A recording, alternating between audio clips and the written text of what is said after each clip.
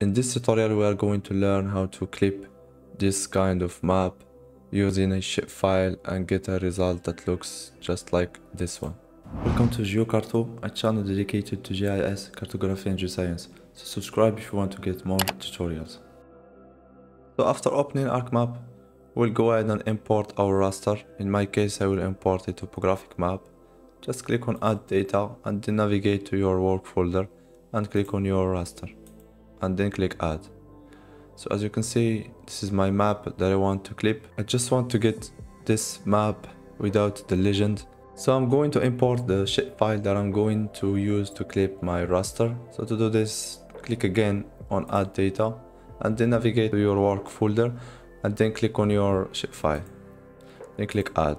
So this is my shapefile. So I'm just going to change the symbology.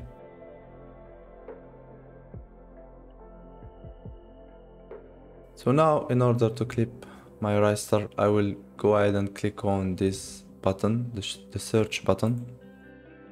Then I will type in clip. Then I will click on enter. You will get multiple results. Click on clip data management.